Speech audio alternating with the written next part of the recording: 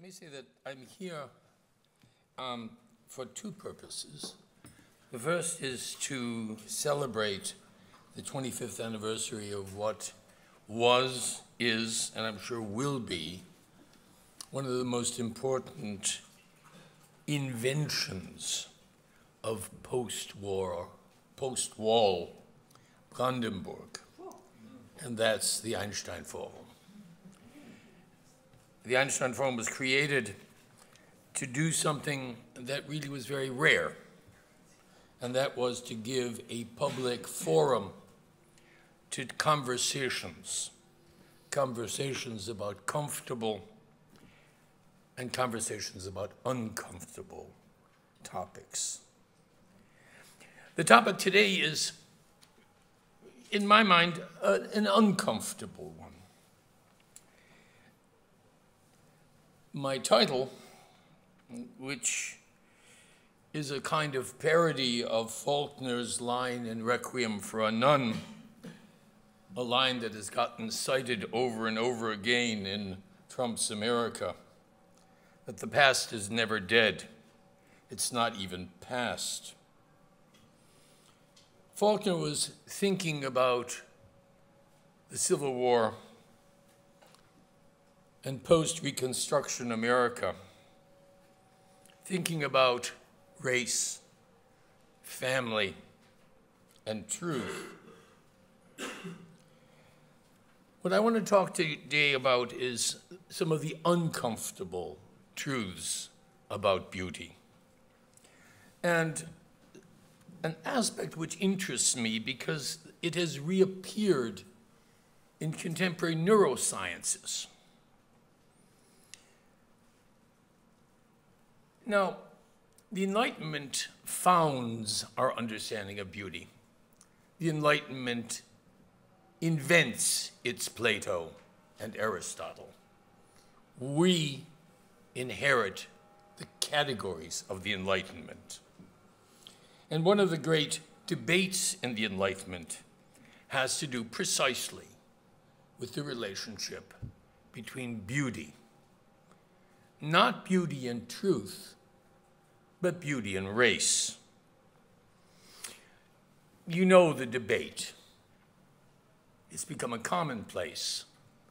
Is the perception of beauty universal, or is the perception of beauty cultural? On the cultural side, we can put Lessing in his Laocoon.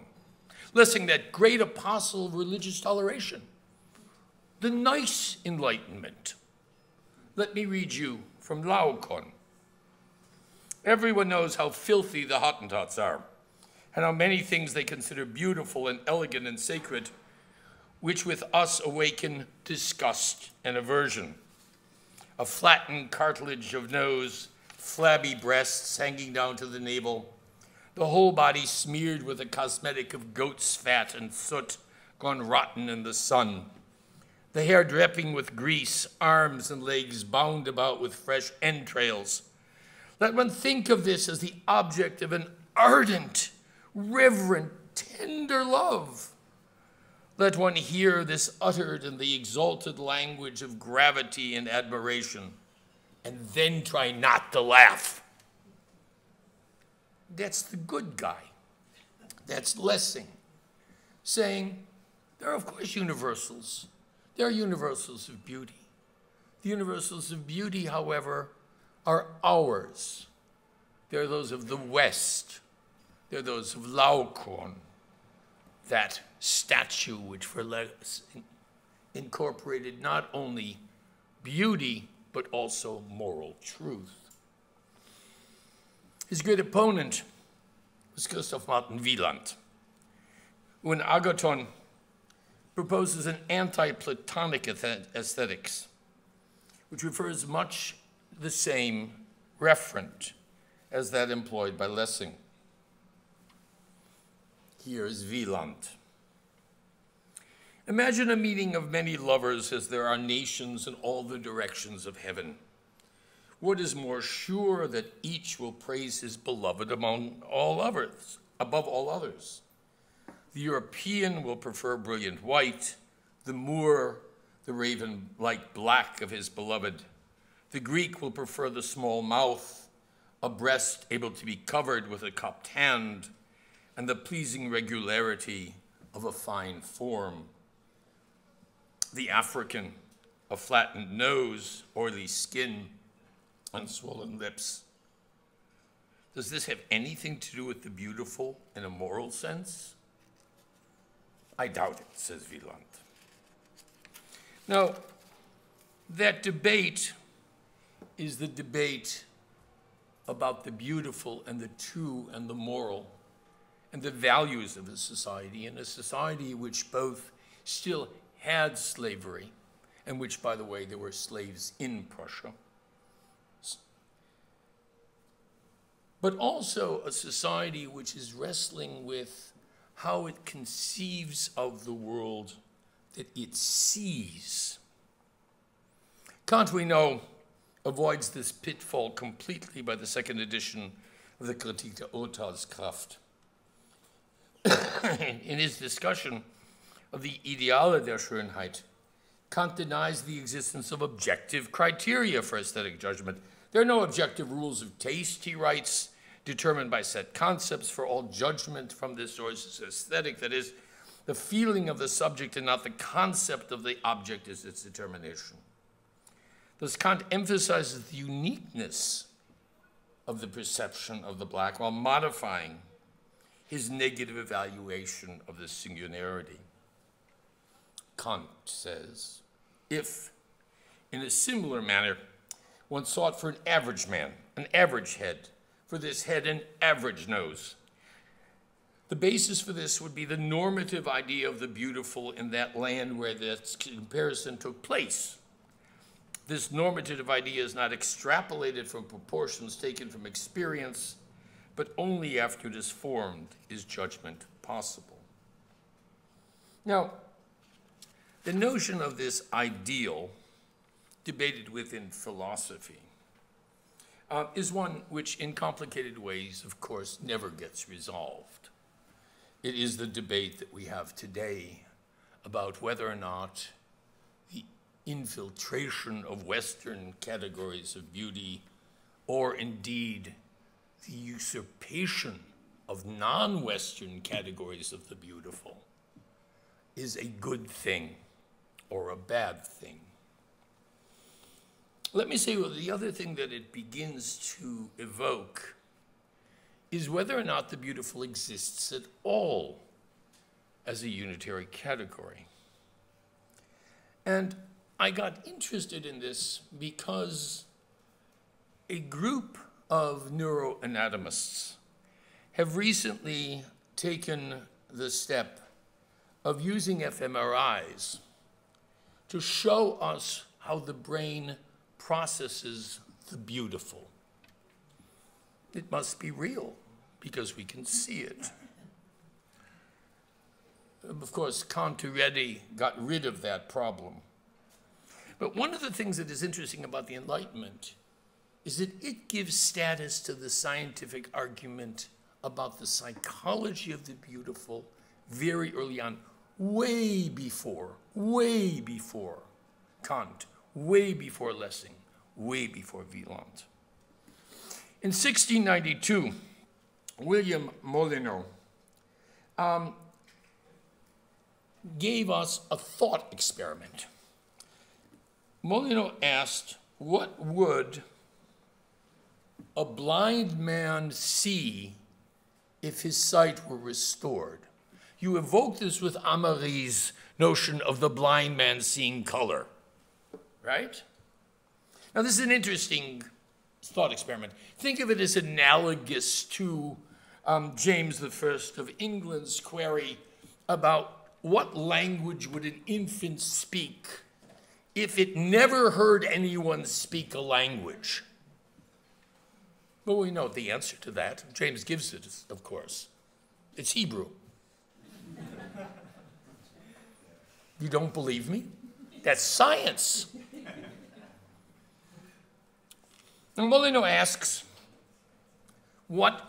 how would colors be perceived? Now, the aestheticians of the time are wrestling with this question. And they're wrestling with a kind of illusion that draws, certainly in the Enlightenment, I don't even argue today, the notion of beauty, and maybe also the notion that there's a pair called beauty and ugliness, into question. Francis Hutchins in 1722 emphasizes that the associations between blackness and darkness, the absence of light, are strong associations of ideas without any reason, by mere accident sometime. Now, the aestheticians, the philosophers, give much weight to the scientists. And of course, someone then, of course, had to do a James I experiment. William Cheselden in 1727 presents a case study of a 13-year-old boy, blind from birth, whose sight was restored through the operation for the relief of cataracts, couching for cataracts. Cheselden provides, in a sense, the scientific answer to Molinos's question about what would a blind person see. And by the way, Cheselden is the first of a long number of such studies of the restoration of sight to the blind. Cheselden isn't interested in the surgery per se. He's concerned with the kind of epistemological questions that show up in Kant, in Lessing, in Wieland. He observes that while the patient had the ability to distinguish between darkness and light, after the operation, and here I'm quoting Cheselden, the faint ideas he had of them before were not sufficient for him to know them by afterwards. This is what Molinos suspected. And therefore, he did not think them the same which he had before known by those names. Now, scarlet, Cheselden goes on, he thought the most beautiful of colors, and of others the most gay or the most pleasing. And now comes the moment which interested me in Cheselden's paper. Whereas the first time he saw a black, it gave him great uneasiness. Yet for a little time he was reconciled to the color black. But some months after, seeing by accident a Negro woman, he was struck with great horror at the sight.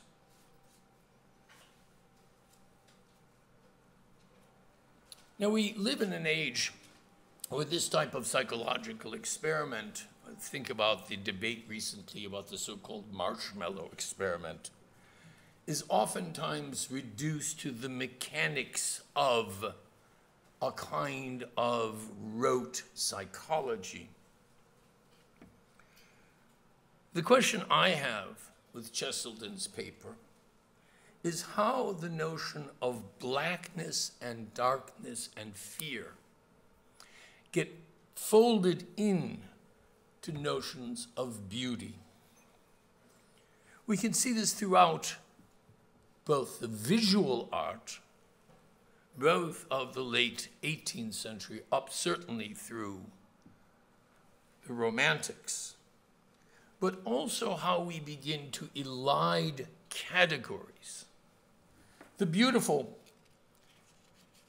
is not a category separate from the cultures that use it. The 19th century mathematician in Basel means something very different than the facial recognition expert at MIT, who is every year generating the perfect facial recognition software that suddenly doesn't recognize whole sections of the population because they were not fed in to the algorithm. Beauty is not only a tangential category, it is a problematic category because it folds into itself cultural presuppositions presuppositions about universality, propositions about cultural norms that reflect also the organizational structure that science superimposes on human psychology. There is no Venn diagram of beauty. There is no point where all of these categories overlap. Beauty, and here I am paraphrasing Faulkner, ain't truth. Hell, it ain't even beauty. But we act as if it must be so. I thank you very much.